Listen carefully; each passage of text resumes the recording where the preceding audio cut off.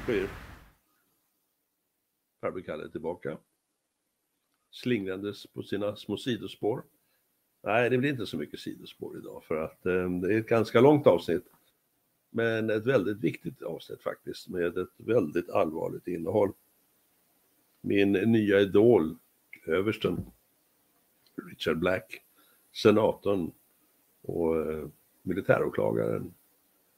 Mannen som flugit 269. Han har flugit 269 helikoptermissions i Vietnam. Och varit svårt sårad och upplevt många saker. En av de mer verserade och kloka människor som jag faktiskt har träffat på lång tid. Han har en väldig insikt, utsikt och omsikt. Det kan man gott säga. Och det är klart att han ska få prata då, och inte jag. Och ja, här sitter jag i min gamla favorittröja. Men just den här tröjan, den har jag faktiskt på mig när jag sitter och jobbar här vid datorn. Och det kanske inte är så, det var väl någon som sa att byter du aldrig tröja? Nej, jag kanske har 10 stycken som är likadana. Men det vet du det är när man har sånt där plagg som blir en favoritgrej. Just när jag sitter och jobbar så tycker jag om den här. Sen när jag jobbar klart, då tar jag på mig någonting annat. Men just här, när jag sitter här i stolen och kontemplerar och klipper och grejer, då tycker jag faktiskt att den här är skön och behaglig. Så att jag hoppas att du står ut med det. Dagens avsnitt, mina damer och herrar, som vi ska sätta igång alldeles per direkt omgående strax, är Översten igen. Och den här gången så pratar han allvar om någonting som är än mer allvarligt. Och den som inte får kalla kårar efter den här stunden, det är visserligen en timme drygt. Men jag ber dig, sitt ner. Spring inte omkring och gör en massa andra saker samtidigt, för då missar du kontentan av det hela. Koncentrera dig, försök att fokusera på det här. Ska du hålla på att diska och koka kaffe och dammsuga samtidigt som det här ska lyssnas på, då får du inte någon behållning av det. Det här är bara en gubbe rätt upp och ner som sitter och pratar, och det är svensk text som jag hade först inte tänkt att göra den här i översättningen i svensk text, för det tar en jäkla stund. Men i det här fallet så gör jag ett undantag och har gjort det. Därför att det här bör ut till så många som möjligt. För vad är det som händer i världen? Varför vill vissa resten av världen illa? Vilka är det som vill oss illa? Ett kärnvapenkrig. Jag såg nyligen att det fanns beräkningar att kanske så många som 5 miljarder människor skulle kunna gå till ett kärnvapenkrig. 5 miljarder. Av de 8 miljarder som finns idag. Och vi nu då är jättefräcka och säger att ja, det är Klasse Svabskaft och hans gäng runt omkring som önskar det. Men om då hela civilisationen och världen är slagen i spillror, vad ska de tjäna på det? Ja, de har ju sina underjordiska städer och 72 jungfrur och allt vad de har nu för att förlusta sig, medan vi andra har stegts ihjäl. Men om de nu vill tjäna pengar, vad finns de pengarna att tjäna? Alltså, jag ber om ursäkt, jag förstår det inte. Det finns ingen rim och reson någonstans.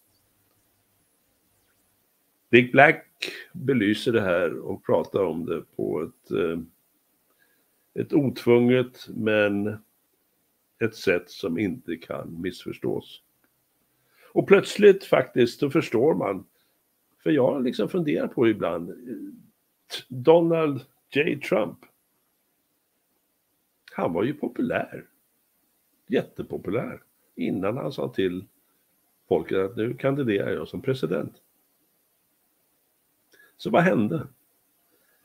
Ja, han gick ju emot den här enorma globalistklubben. De som aldrig får ifrågasättas. Han stod utanför och höll på med sina tv-program, och på det sättet så var han ofarlig, tyckte de. Men så gav han sig in i matchen. Och folket förstod att det här var ju inte en bluff, han menade det han sa. Han blev vald.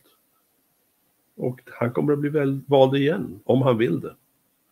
Men han kommer inte att hinna att ändra på så värst mycket på de 4 år som han då får kvar. Och hur pigg och alert han än är, så är han 78 år när han blir vald. Och vi är alla människor. Hur mycket orkar man? Hur mycket kan man? Det han möjligtvis skulle kunna få en väldigt stor fördel av. Det finns ju alltid vågskålar med upp eller ner, eller hur? Det är ju det att han gjorde misstag under sin första period. Därför han hade aldrig varit engagerad politiskt eller suttit på några valda uppdrag.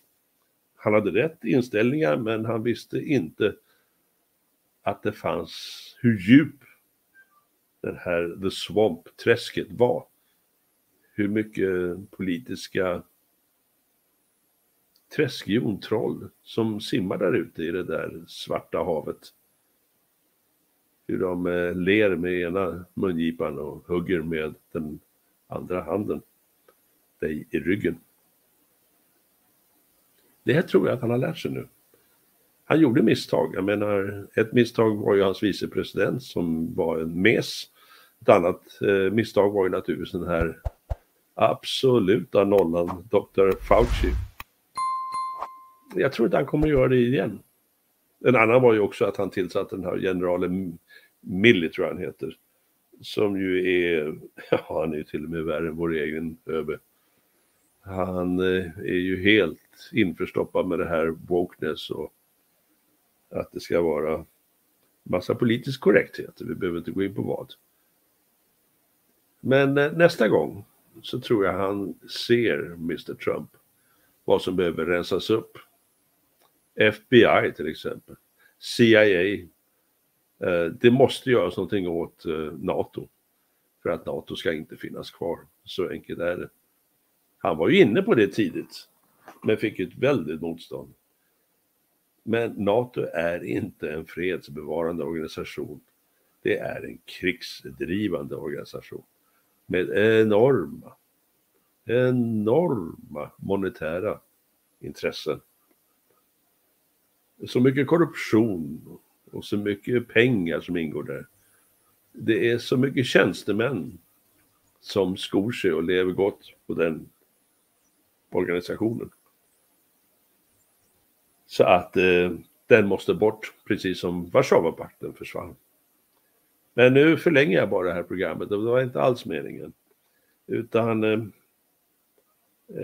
en av de bättre argumentatörerna och en herre med stor insikt i hur världen och framförallt det militära fungerar. Det är just den här översten. Och utan vidare prut så tackar jag för mig, och så släpper vi in överste Richard Black. Hi, this is Mike Billington with the Executive Intelligence Review and the Schiller Institute. I am here today with Colonel Richard Black, Senator Richard Black, who, after serving 31 years in the Marines and in the Army, then served in the Virginia House of Delegates from 1998 to 2006, and in the Virginia Senate from 2012 to 2020. I'll allow Colonel Black to describe his military service himself. So, Colonel Black, welcome. With the U.S. and U.K. and NATO surrogate war with Russia, which is taking place in Ukraine, and the economic warfare being carried out directly against Russia, this has been accompanied by an information war, which is intended to demonize Russia and especially President Vladimir Putin. One repeated theme is that the Russian military is carrying out ruthless campaigns of murder against civilians and destruction of residential areas, often referring to the Russian military operations in Syria, claiming that they had done the same thing in Syria, especially against Aleppo. These are supposedly examples of their war crimes and crimes against humanity. You have been a leading spokesman internationally for many years, exposing the lies about what took place in Syria and the war on Syria. So first, let me ask, how did how and why did Russia get involved in Syria militarily? And how does that contrast with the US and NATO supposed justification for their military intervention in Syria? Well, let me begin, if I could, by telling our listeners that I'm very patriotic. I volunteered to join the Marines, and I volunteered to go to Vietnam. I fought in the bloodiest Marine campaign of the entire war, and I was a helicopter pilot, flew 269 combat missions. My aircraft was hit by ground fire on 4 missions. I then fought on the ground with the 1st Marine Division. And during one of the 70 combat patrols that I made, my radio men were both killed and I was wounded while we were attacking and trying to rescue a surrounded Marine outpost. So I am very pro-American. I actually was a part of NATO and was prepared to die in Germany to defend against an attack by the Soviet Union.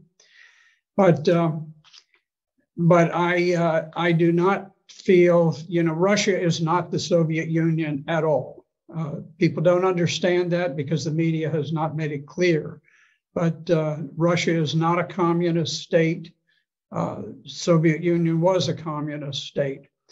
Now, one of the things that I've seen claimed that has been particularly irritating to me because of my experience with Syria, I have been in Aleppo City. Aleppo City is the biggest city in Syria, or it was at least before the war began.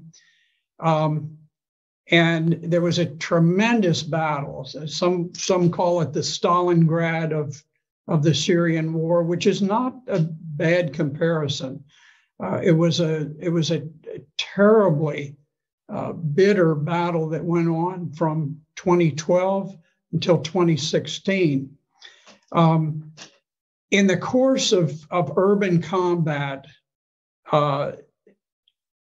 any forces that are fighting are forced to destroy buildings. Buildings are blown down on a massive scale. And this happens anytime that you have urban combat. So I have walked the streets of Aleppo while combat was still in progress. I have looked across through a slit in the sandbags at enemy-controlled territory. I've stood on tanks that were blown out and this type of thing. What I do know, and I can tell you about Aleppo, is that Russia was extremely reluctant to get involved in combat in Syria. The war began in 2011 when the United States landed Central Intelligence operatives to begin coordinating with Al-Qaeda and other terrorist groups. And we have been unwavering supporters of Al-Qaeda since before the war formally began. We are supporters of Al-Qaeda today, where they're bottled up in Idlib province. The CIA supplied them under secret Operation Timber Sycamore. We gave them all of their anti-tank weapons, all of their anti-air missiles. And Al-Qaeda has always been our proxy force on the ground. They, together with ISIS, have carried out the mission of the United States, together with a great number of affiliates that really are kind of interchangeable. You have the Free Syrian Army. Soldiers move from ISIS to Al-Qaeda to Free Syrian Army rather fluidly. And so we started that war, but the United States has a strategic policy of using proxies to engage in war. And our objective was overthrow the legitimate government of Syria. And in order to do that, we employed proxy soldiers who were the most vile of all terrorists. Something very similar is happening right now in Ukraine. But going back to Aleppo, the Syrian army, together with Hezbollah, which was very effective, there were some troops that were organized by Iran also, but it was pretty much a Syrian show, certainly directed by Syrian generals. And they had fought this bitter urban combat, very brutal, very deadly. And they had fought it for 4 years before Russia ever joined the battle. So after 4 years, the city of Aleppo had enormous destruction. And at that point, the Russians, at the invitation of the legitimate government of Syria, entered the war. But unlike many of the media reports, they did not enter the war as a ground force. Now, they had some small ground forces. They had military police. They had a few artillery units, a few special operations people, and they had quite a number of advisors and that sort of thing.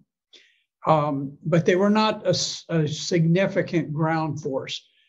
On the other hand, they were a significant and very effective air force that supplemented the Syrian Air Force.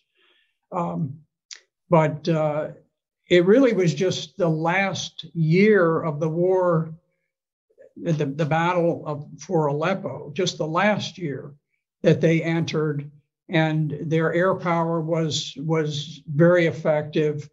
And by this time, the Syrians had pretty well worn down the terrorist forces, and the Russian assistance was able to tip the balance, and Aleppo was the grand victory of the entire Syrian war. But to blame the Russians for the massive destruction that took place within Aleppo, it's bizarre, because they were not there. They were not even present when this happened. So this is simply another part of the propaganda narrative, which has been very effective for the West, demonizing Russia and making claims that have no substance, but people don't remember the history of these things. They're rather complex. So no, Russia was not in any respect responsible for the massive destruction of the city of Aleppo. How would you contrast the methods of warfare followed by Russia as opposed to the U.S. and allied forces in Syria? Well, first of all, the American involvement, the United States war against Syria is a war of aggression.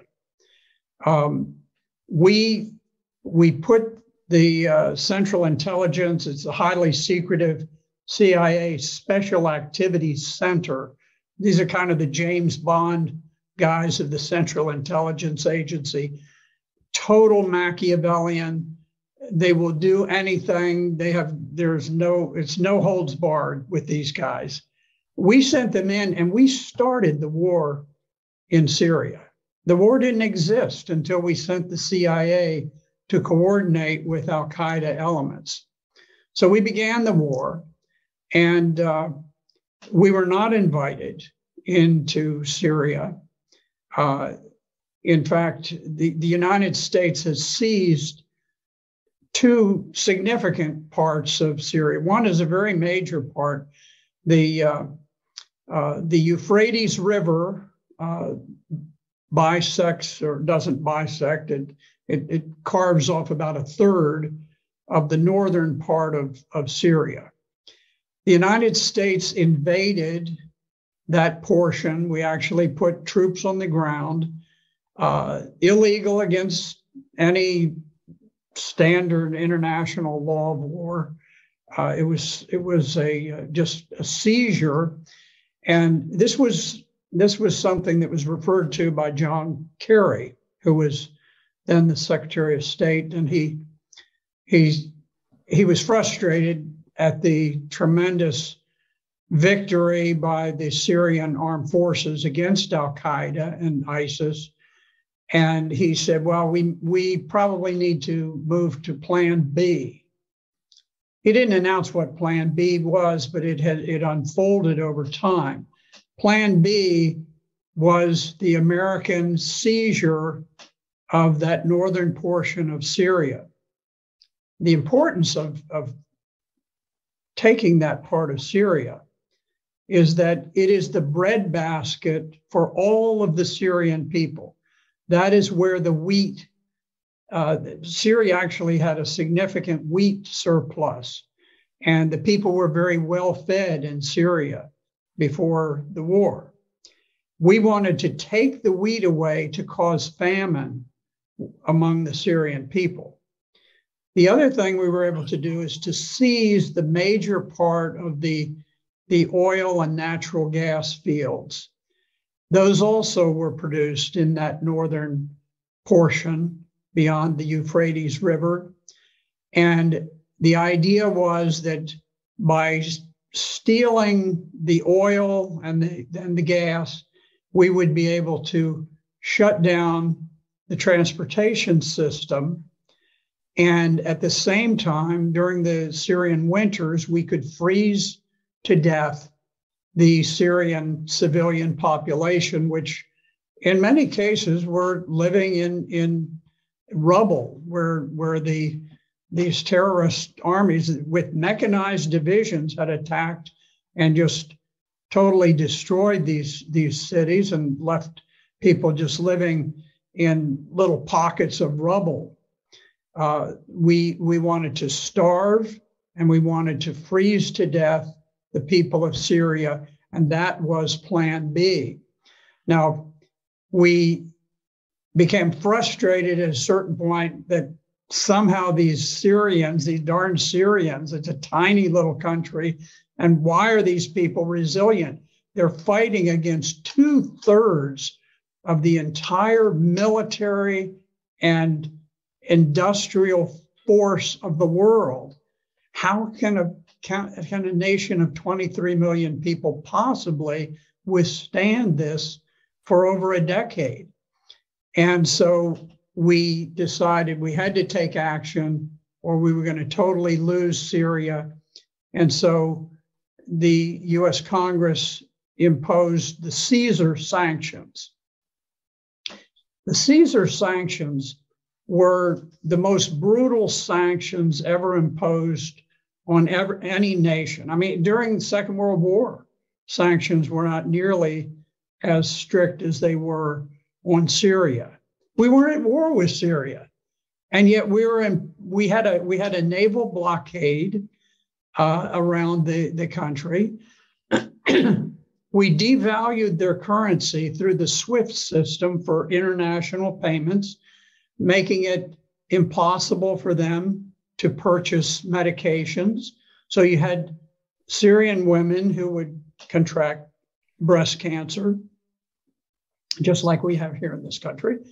But instead of here in this country, where breast cancer has become relatively treatable, we cut off the medical supplies so that the women in Syria would die of breast cancer because they could not get the medications because we slammed their dollars through the SWIFT system. One of the last things that we did, and the evidence is vague on it, but there was a mysterious explosion in the harbor in Lebanon. And it was a massive explosion of a shipload of ammonium nitrate fertilizer. It killed hundreds of Lebanese people. It wounded thousands and thousands, destroyed the economy of Lebanon, and most importantly, it destroyed the banking system of Lebanon, which was one of the few lifelines remaining to Syria. I don't think that explosion was accidental. I think it was orchestrated, and I suspect that the Central Intelligence Agency was aware of the nation that carried out that action to destroy Beirut Harbor. But throughout, you see this Machiavellian approach where we use unlimited force and violence.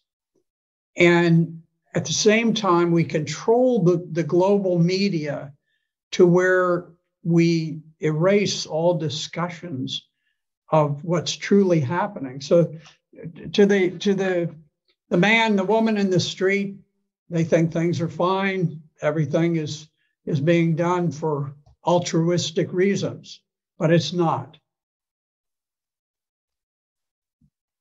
Part of your military service was as a JAG officer, and for a period of time, you were the Army's head of the criminal law division at the Pentagon.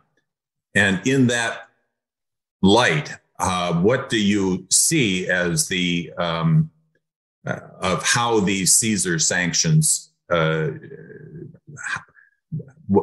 How would you look at those from the perspective of international law and military law? Well, now, I was not the international law expert. I was the criminal law expert.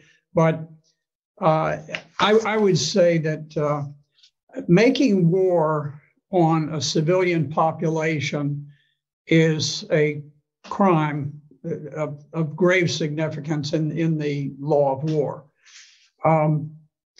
One of the things that we did as we allied ourselves with Al Qaeda and on and off with ISIS. I mean, we fought ISIS in a very serious way, but at the same time, we often employed them to use against the Syrian government. So it's kind of a love-hate, but we have always worked with the terrorists. They were the core. One of the policies that was followed was that under this extreme version of Islam, this Wahhabism, there was this notion that you possess a woman that you seize with your strong right arm in battle. This goes back to the 7th century. And so we facilitated the movement of Islamic terrorists from 100 countries. And they came and they joined ISIS, they joined Al Qaeda, they joined the Free Syrian Army, all of these different ones. And one of the things that they knew when they arrived is that they were lawfully entitled to murder the husbands. I'm not talking about military people, I'm talking about civilian. They could murder the husbands, they could kill them, and then they could possess and own their wives and their children. And they did it in vast numbers. And so there was a campaign of rape. It was an organized campaign of rape across the nation of Syria. And there actually were slave markets that arose in certain of these rebel areas where they actually had price lists of the different women. And interestingly, the highest prices went to the youngest children because there were a great number of pedophiles, and the pedophiles wanted to possess small children because under the laws that were applied, they were permitted to rape these children repeatedly. They were able to rape the widows of the slain soldiers or the slain civilians and possess them and buy them and sell them among themselves. This went on. I'm not saying that the CIA created this policy, but they understood that it was a widespread policy and they condoned it. They never criticized it in any way. This was so bad that I spoke with President Assad, who shared with me that they were in the process when I visited in 2016. I was in a number of battle zones and in the capital, and I met with the president, and he said that at that time they were working on legislation in the parliament to change the law of citizenship. They had always followed the Islamic law, which was that a child's citizenship derived from the father. But there were so many tens, hundreds of thousands of Syrian women impregnated by these terrorists who were imported into Syria that it was necessary to change the law so that they would have Syrian citizenship and they wouldn't have to be returned to their ISIS father in Saudi Arabia or in Tunisia. They could be retained in Syria. And I checked later, and that law was passed and was implemented. But it just shows the utter cruelty. When we fight these wars, we have no limits on the cruelty and the inhumanity that we're prepared to impose on the people, making them suffer so that somehow that will translate into overthrowing the government and perhaps taking their oil, taking their resources. Clearly the policy against Russia today by the current administration. Yes. You know, Russia is perhaps more blessed with natural resources than any other nation on earth. They are a major producer of grain, of oil, of aluminum, of fertilizers, of an immense number of things that tie into the whole global economy. And no doubt there are people who look at this and say, you know, if we could somehow break up Russia itself, there will be fortunes made to where trillionaires will be made by the dozens. And there's some attraction to that. Certainly, you've seen some of this taking place already with foreign interests taking over Ukraine and taking their vast resources. But we began a drive towards Russia almost immediately after the Soviet Union dissolved in 1991. The Soviet Union dissolved, the Warsaw Pact dissolved, and unfortunately, one of the great tragedies of history is that we failed to dissolve NATO. The sole purpose of NATO was to defend against the Soviet Union. The Soviet Union no longer existed. NATO went toe-to-toe with the Warsaw Pact. The Warsaw Pact was gone. It no longer existed. There was no purpose in NATO continuing to exist. However, we retained it, and it could not exist unless it had an enemy. Russia was desperate to become part of the West. I met with the head of Gazprom, the largest corporation in Russia. And this was shortly after the demise of the Soviet Union. And he described for me how they were struggling to have their media be as free as it was in the West. And they perceived us as being much more free and open than we were. And he said, we've got this problem because we have this uprising in Chechnya, which is part of Russia. And he said, the Chechnyan rebels send videos to Russian television, and we play them on Russian television because that's the way freedom of speech works. And I said, are you kidding me? I said, you're publishing the enemy propaganda films? He said, yeah. He said, isn't that the way you do it in the United States? I said, no. I said, in the Second World War, we took the head of the Associated Press and we put him in charge of wartime censorship. And it was very strict. But this is just an example of how they were struggling. They went from being an officially atheist country to where they became the most Christianized major nation in Europe by far. Not only were the people the most Christianized people in any major country in Europe, but the government itself was very supportive of the church, of the Christian faith. They altered their constitution to say that marriage was the union of one man and one woman.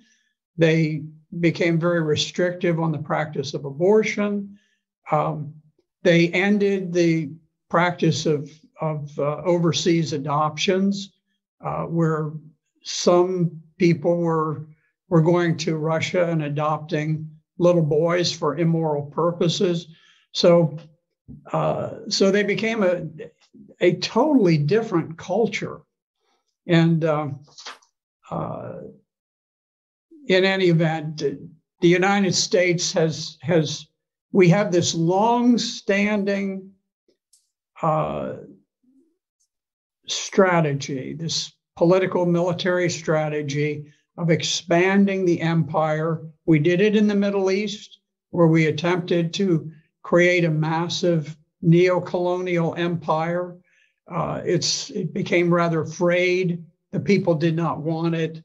And it seems to be doomed to extinction sometime, but it may go on for another 100 years. But in any event, we are trying to do something similar as we roll to the east, right up virtually to the Ukrainian border, or to the Russian border, rather. The U.S. and U.K. position on the war in Ukraine, just over these last few weeks, has now become not only supporting the war, but victory at all costs. This has been declared by Defense Secretary Austin and others, and they are pumping in huge quantities of not only defensive but offensive military weaponry to the Kiev regime. What do you see as the consequence of this policy?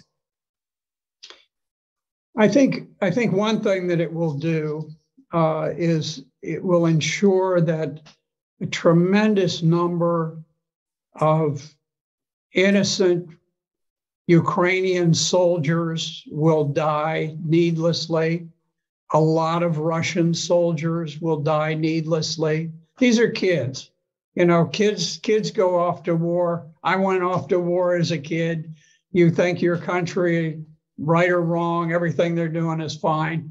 It breaks my heart when I look at the faces of young Russian boys who have been gunned down, in some cases very criminally, by Ukrainian forces. And likewise, I see Ukrainian young men who are being slaughtered on the battlefield. We don't care. The United States and NATO, we do not care how many Ukrainians die. Not civilians, not women, not children, not soldiers. We do not care. We are. It's become a great football game. We've got our team, they've got our team. Rah rah. We want to get the biggest score and run it up.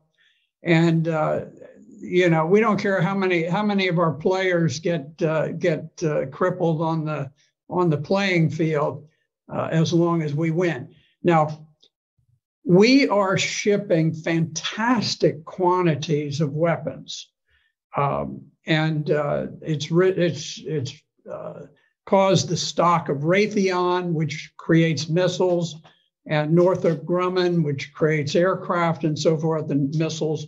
All of these defense industries have become tremendously bloated with tax dollars. I don't think it's ultimately going to change the outcome. I think that Russia will prevail. The Ukrainians are in a very awkward strategic position in the east, but if you look at the way that this unfolded, President Putin made a desperate effort to stop the march towards war. Back in December of 2021, he went so far as to put specific written proposals on the table with NATO, peace proposals to defuse what was coming about. Because at this point, Ukraine was massing troops to attack the Donbass. So he was trying to head this off. He didn't want war. And NATO just blew it off, just dismissed it, never took it seriously, never went into serious negotiations.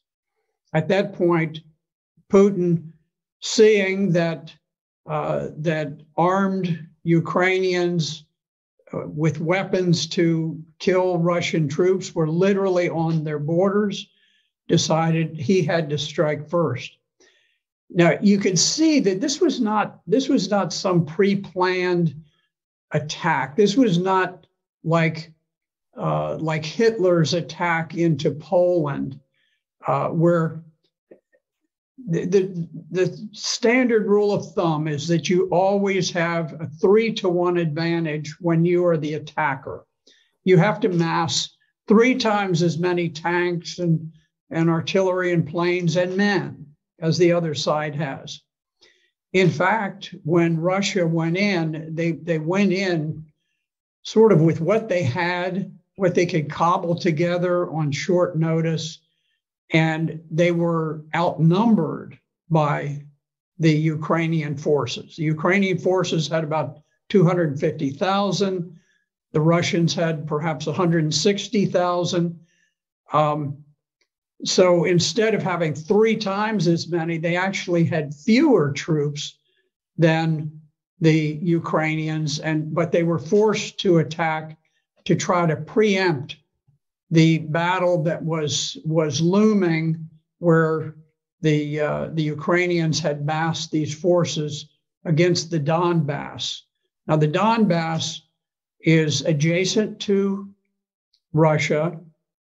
It is a portion of Ukraine that did not join with the revolutionary government that conducted the coup in 2014 and overthrew the government of Ukraine. They refused to become a part of the new revolutionary government of Ukraine. And so they declared their independence. And Ukraine had massed this enormous army to attack against the Donbass. And so Russia was forced to go in to preempt that planned attack by Ukraine. And you could see that Russia very much hoped that they could conduct this special operation without unduly causing casualties for the Ukrainians, because they They think of the Ukrainians, or at least they did think of the Ukrainians as brother Slavs, that they wanted to have good relations. But there was a famous picture with a Russian tank that had been stopped by a gathering of maybe 40 civilians who just walked out in the road and blocked the road, and the tank stopped. I can tell you, in Vietnam, if we had had a bunch of people who stood in the way of an American tank going through, that tank would not have slowed down in the slightest. It wouldn't have honked a horn. It wouldn't have done anything. Wouldn't have fired a warning shot. It would have just gone on. And I think that's more typical. I'm not criticizing the Americans. I was there and I was fighting, and I probably would have driven the tank straight through myself. But what I'm saying is that the rules of engagement for the Russians were very, very cautious. They didn't want to create a great deal of hatred and animosity. The Russians did not go in. They did not bomb the electrical system, the media systems, the water systems, all of these, the bridges and so forth. They tried to retain the infrastructure of Ukraine in good shape because they wanted it to get back. They just wanted this to be over with and get back to normal. It didn't work. The Ukrainians, the resistance was unexpectedly hard. The Ukrainian soldiers fought with great valor, great heroism. And so now the game has been upped and it's become much more serious. But it is amazing to look and to see that Russia dominates the air. They haven't knocked out the train systems. They haven't knocked out power plants. They haven't knocked out so many things. They've never bombed the buildings in the center of Kyiv, the capital of Ukraine. They haven't bombed the buildings where the parliament meets. They've been incredibly reserved about these things, hoping against hope that peace could be achieved. But I don't think Ukraine has anything to do with the decision about peace or war. I think the decision about peace or war is made in Washington, D.C. As long as we want the war to continue, we will fight that war using Ukrainians as proxies, and we will fight it to the last Ukrainian death. How do you project the potential of a war breaking out directly between the United States and Russia, and what would that be like? You know, if you go back to the First World War in 1914, you had the assassination of the Archduke of Austria-Hungary. He and his wife were killed. As a result of those two people being killed, you had a domino effect of all of these alliances and anger and media hysteria. And before it was over, I think it was 14 million people had been killed. It's always hard to get true numbers, but anyway, it was an enormous number of millions of people who died as a result of that. We need to recognize the risk of playing these games of chicken, where, for example, the Turkish armed forces or the Turkish media just published an article saying that they're at Mariupol, where there was a great siege that the Russians ultimately won. The one area they haven't taken over is this tremendous steel plant There are a lot of Ukrainian soldiers who are holed up there. And now it has come to light that apparently there are 50 French senior officers who are trapped in that steel plant along with the Ukrainians. The French soldiers have been on the ground fighting, directing the battle. And this was kept under wraps, ultra secret, because of the French elections that just occurred. Had the French people known that there were a large number of French officers trapped and probably going to die in that steel plant, the elections would have gone the other way. Marine Le Pen would have won. And so it was very important that for the entire deep state that it not come to light that these French officers were there. We know that there are NATO officers who are present on the ground in Ukraine as advisors and so forth. We run the risk. Now, my guess is, and this is a guess, I could be wrong, but the flagship of the Russian Black Sea Fleet, the Moskva, was sunk as a result of being struck by anti-ship missiles. My guess is that those missiles, I think there's a good chance they were fired by the French.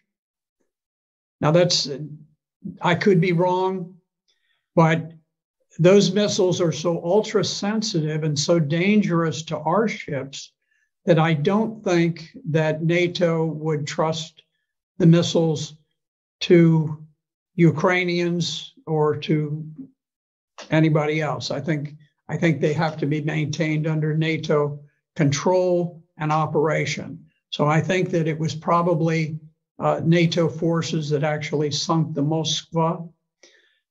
And you can see we're taking these very reckless actions.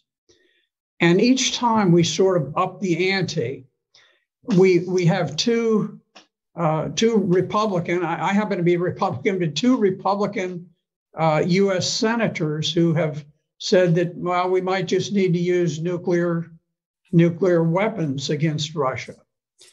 That is insane. I think it's important that people begin to discuss what a thermonuclear war would mean. Now, we need to understand, we think, oh, well, we're big and we're bad and we have all this stuff. Russia is roughly comparable to the United States in nuclear power. They have hypersonic missiles that we do not have, that can absolutely evade any detection, any timely detection, and they can fire missiles from Russia and reach San Francisco, Los Angeles, Chicago, Detroit, Baltimore, Washington, D.C., New York City. And if you think about just Virginia, where I happen to live, if there were a nuclear war, and keep in mind, they also have a very large and effective fleet of nuclear submarines that lie off the coasts of the United States. They have a great number of nuclear-tipped missiles, and they can evade any defenses we have. So just in Virginia, if you look at it, all of Northern Virginia would be essentially annihilated. There would hardly be any human life remaining in Loudoun County, Prince William County, Fairfax County, Arlington, Alexandria. The Pentagon lies in Arlington County. The Pentagon would simply be a glowing mass of molten sand. There would be no human life there, and there would be no human life for many miles around it. Just across the Potomac, the nation's capital, there would be no life remaining in the nation's capital. The Capitol building would disappear forever. All of the monuments, all of these glorious things, nothing would remain. If you go to the coast of Virginia, you have the Norfolk Naval Shipyard. You have the Port of Norfolk. You have the greatest accumulation of naval power on the face of the earth. This is where we park all of our aircraft carriers, our nuclear submarines, all of those things. There would be nothing remaining. There would be nothing remaining of any of those shipping industries there. And you can carry this on. You talk about New York City. Probably New York City itself, not only would everybody be killed, but it would probably be impossible for people to inhabit New York City for hundreds of years afterwards. That not only would it cease to be a place of vibrant human life, but probably going out for, maybe half a millennium, it would not recover any sort of civilization. We need to understand the gravity of what we're doing. Perhaps if it were a matter of life and death for the United States, what happens in Ukraine, that would be one thing. Certainly when the Soviet Union put missiles in Cuba that targeted the United States, that was worth taking the risk because it was right on our border and it threatened us, and it was a battle worth fighting for and a risk worth taking.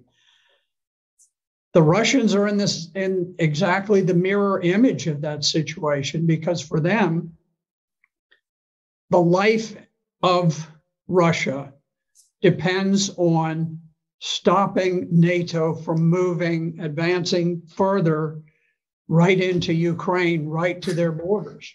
They cannot afford not to fight this war. They cannot afford not to win this war. So I think toying with this constant escalation in a war that really, in a place that has no significance to Americans, Ukraine is meaningless to Americans. It has no impact on our day-to-day lives, and yet we're playing this reckless game that risks the lives of all people in the United States and Western Europe for nothing, just absolutely for nothing. Many flag grade officers certainly understand the consequences that you just described in a rather hair-raising way. Why is it that while there are some generals speaking out in Italy, in France, in Germany, warning that we are pursuing a course that could lead to nuclear war, why are there not such voices from flag grade officers saying what you're saying here today? Retired, perhaps. There's been a tremendous deterioration in the quality of flag officers going back to perhaps, after the time, maybe, certainly the 90s.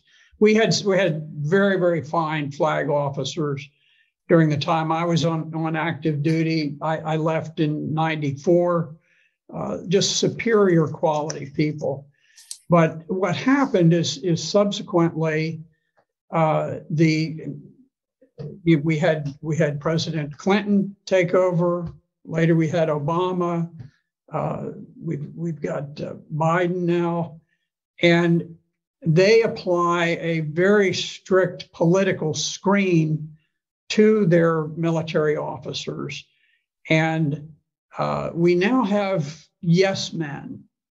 These are not people whose principal devotion is to the United States and its people. Their principal devotion is to their careers and their ability to network with other military officers upon retirement. There's a very strong network that can place military generals into think tanks where they promote war, into organizations like Raytheon and Northrop Grumman and all of these defense operations where they can get on boards and things like that. And so there's quite a personal price that you pay for saying, hey, stop, war is not in the interests of the American people. If we had a better quality of individual, we would have people with the courage who would say, I don't care what it costs me personally. But it is very difficult to get into the senior ranks if you are an individual guided by principle and patriotism and devotion to the people of this nation. That's just not how it works. And at some point, we need a president who will go in and shake the tree and bring a lot of these people falling down from it, because they're dangerous. They're very dangerous to America. Helga Zepp-LaRouche and the Schiller Institute have a petition, and we held a conference on April 9th on the same theme, being that the only way to really stop this descent into hell and into potential nuclear holocaust is for a new Peace of Westphalia. In this case, an international conference to secure a new security architecture and a new development architecture, the right to development for all countries. And like the Peace of Westphalia, one in which all sides sit down together, recognize their interests, their sovereign interests, as including the sovereign interests of the others, and forgiving all past crimes. Anything short of that is going to keep this division of the world into warring blocs. Just like I asked, what's keeping the generals from speaking out? Why and what will it take to get Americans to recognize that we can and must sit down with Russians and with Chinese and with all other nations and establish a just world based on the dignity of man and the right to development and security? I think, unfortunately, there's going to have to be enormous pain to drive that, just as there was with the Peace of Westphalia. A nuclear war would do it. An economic cataclysm of unprecedented proportions resulting from the unbridled printing of money that we've engaged in over the last 20 years. There are things that could bring it about. But at this point, the media has been so totally censored and so biased that the American people really don't have the perception of the need for anything of that sort. It's going to be difficult. Here's something that's interesting that has happened. Here in this country, you would think the entire world is against Russia. It's not. In fact, there are major countries of the world that lean towards Russia in this war, starting with China, but then Brazil. You've got South Africa, Saudi Arabia, a wide array of countries, tremendous. India is tremendously supportive of Russia. And so the idea that somehow we have this enormously just cause, it doesn't strike a great deal of the world that it is just. And much of the world does not accept the latest propaganda about war crimes. This thing about buka, that's probably the most prominent of all the war crimes discussions. And what was buka? There was a film taken of a vehicle driving down the road in Bucha, which had been recaptured from the Russians. And every 100 feet or so, there was some person with his hands zip tied behind his back, and he'd been killed. This was discovered, it was not announced until 4 days after the Ukrainians had retaken Bucha. Now, we knew almost nothing about it. We actually didn't even have proof that people had been killed, but assuming they had, we didn't know where they had been killed. We did not know who they were. We did not know who killed them. We did not know why they were killed. No one could provide an adequate motive for the Russians to have killed them. The Russians held Bucha for a month. If they were going to kill them, why didn't they kill them during that month?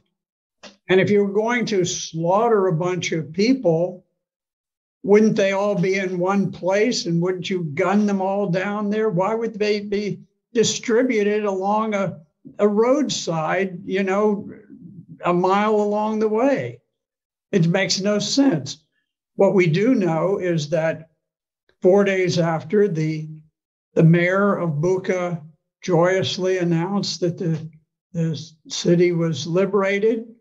4 days after, the Ukrainian army had moved in, and their special, their propaganda arm of the Ukrainian military were there. All of a sudden, there were these dead people on the road. How come they weren't there when the Russians were there? How come they only appeared after the Russians were gone? If I were looking at that as simply a standard criminal case, and I was talking to Criminal Investigation Division or the FBI or military police or something, I'd say, okay, the first thing, let's take a look at the Ukrainians. My guess would be, and you start with a hunch when you're investigating a crime. My hunch is that the Ukrainians killed off these people after they moved in and after they looked around and said, okay, who was friendly towards the Russian troops while the Russians were here? We're gonna execute them.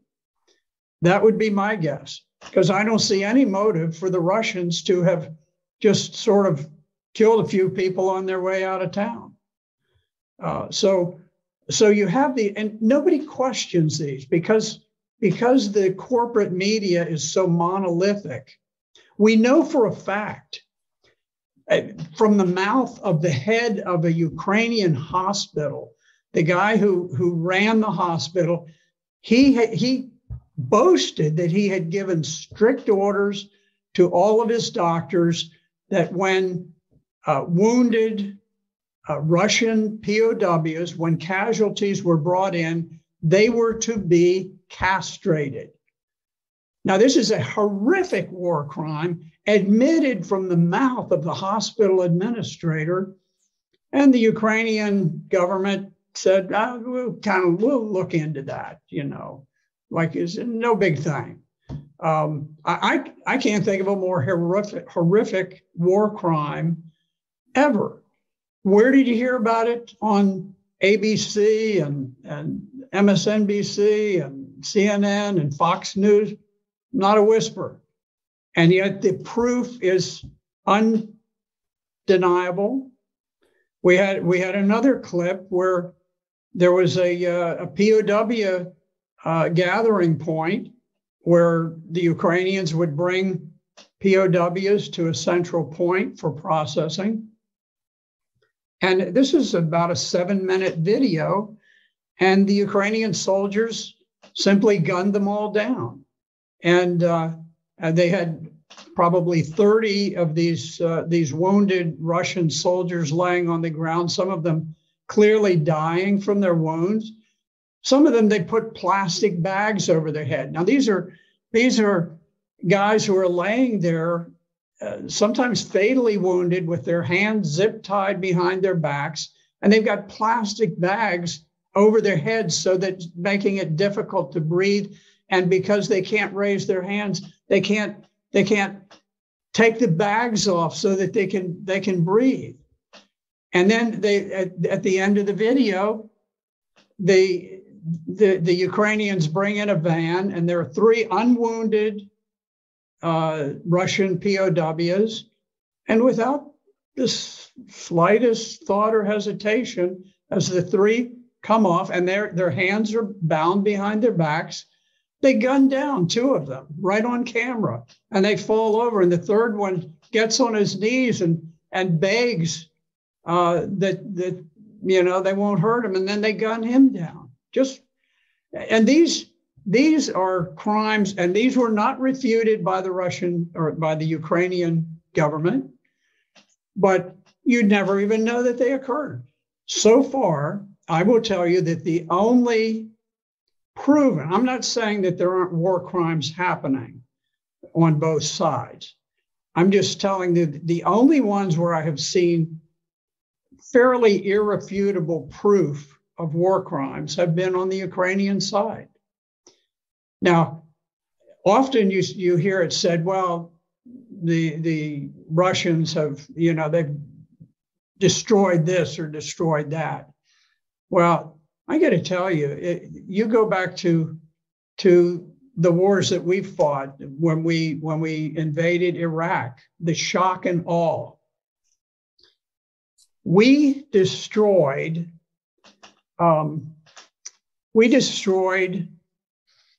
virtually everything in Iraq, everything of significance.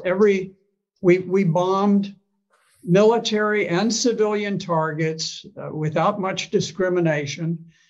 The coalition flew 100,000 sorties in 42 days.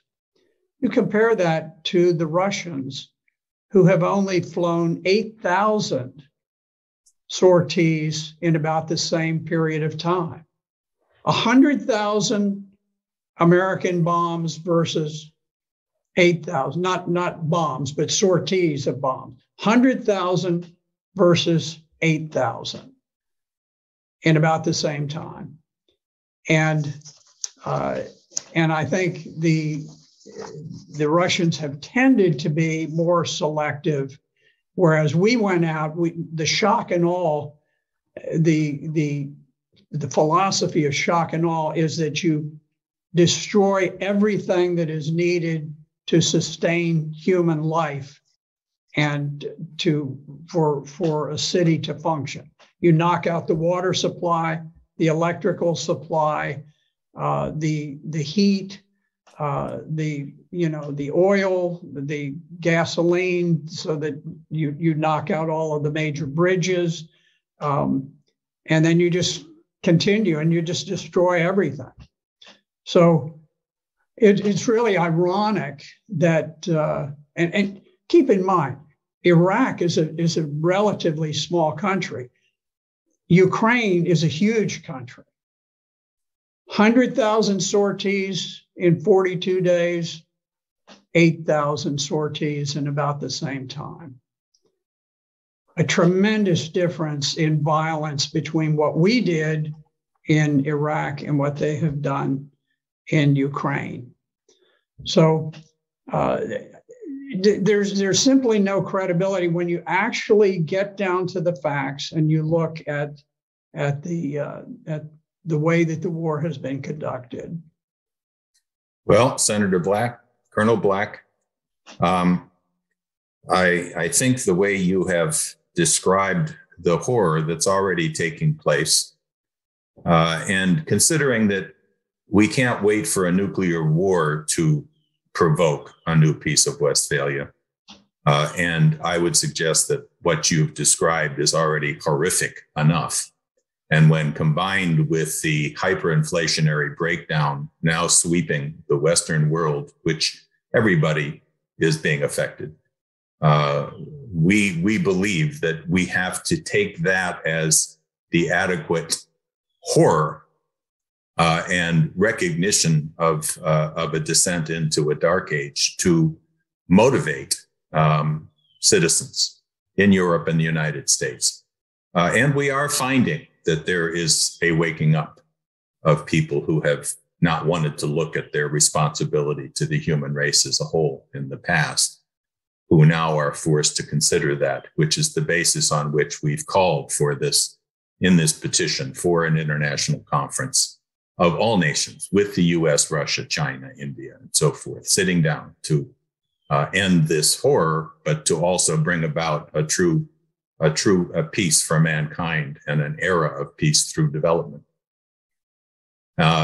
And we thank you for giving this breath of ugly truth to a population which needs to hear it.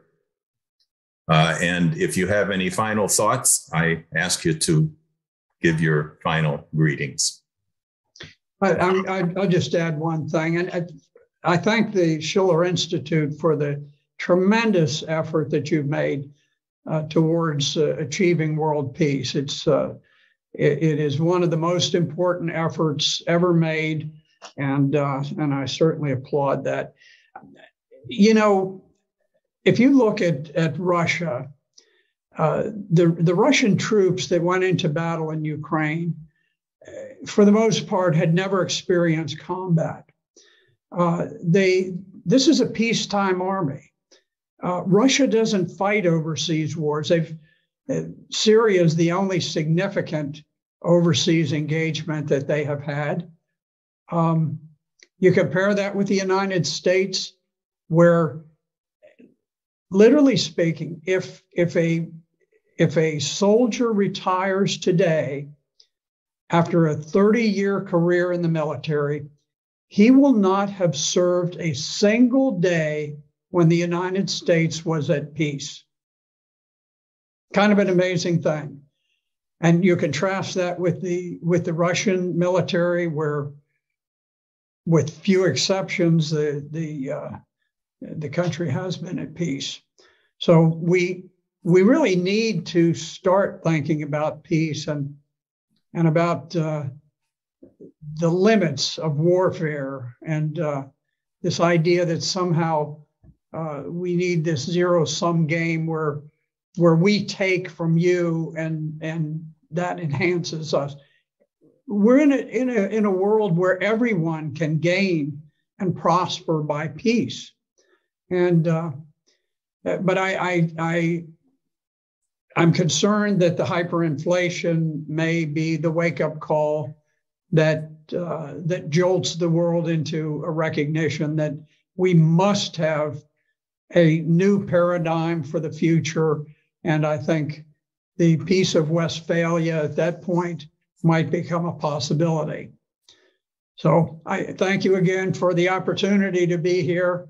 And, you know, there's always hope, and I think there'll be good things in the future with the blessings of God. And thank you very much from Schiller Institute, the LaRouche Organization, and EIR. We'll get this posted as quickly as we possibly can, because it's going to have a tremendous impact. Thank you. Thank you very much.